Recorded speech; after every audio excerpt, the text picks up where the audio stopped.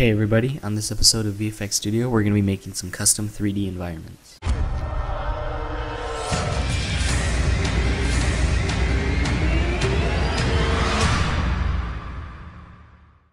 Before we get into the effect, I'd like to acknowledge a comment that was made on my previous video of weather effects.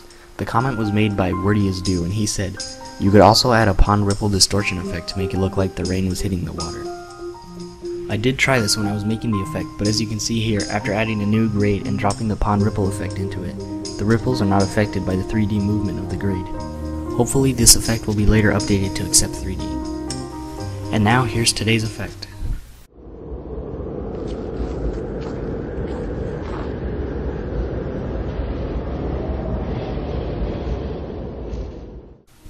The background for that shot was created by using 4 different images and compositing them together in 3D space. To do this, first explore the different camera perspectives that HitFilm offers. Active camera is what your audience will see. Perspective allows you to see where the camera is and how it is moving. The up and down arrows move your camera closer and farther from your subject. The crossed arrows move it in all 4 directions, and the arrow circle rotates the camera view. The orbit camera tool can be used to move around in space. I keyframe the camera's transform properties to move horizontally. Drop in your background picture and switch it to 3D.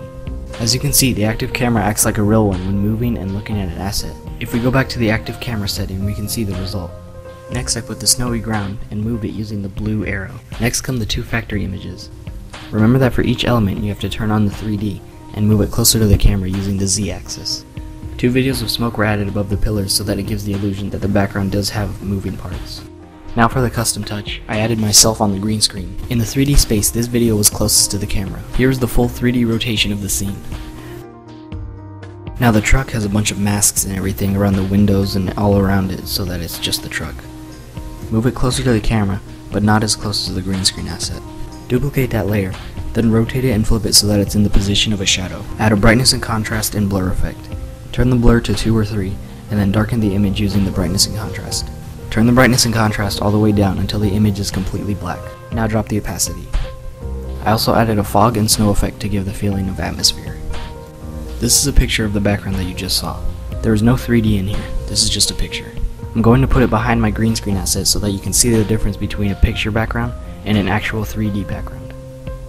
Obviously the picture has less depth and less realism than the actual 3D environment.